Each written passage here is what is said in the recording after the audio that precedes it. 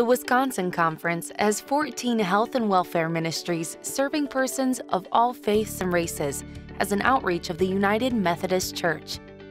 Each one is a key expression of our goal of social transformation within the conference and offers all an opportunity to serve others.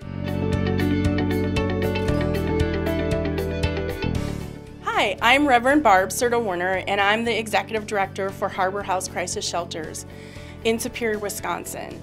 We are one of your health and welfare ministries of the Wisconsin Annual Conference, and we are so blessed by your support, both financial, your prayers, and most importantly, your volunteer work. We thank you so much for all that you have done for Harbor House, and an example is one of the women who has gone through our program, Brianna. She had been homeless on and off for about 5 years, she and her children, and one of the best things that have happened to her, she came to Harbor House Crisis Shelters.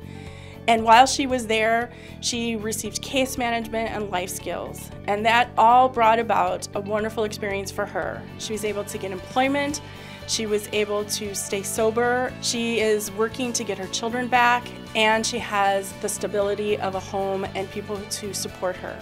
And all of this is because you have supported our mission and our ministry and have claimed it as your mission and your ministry.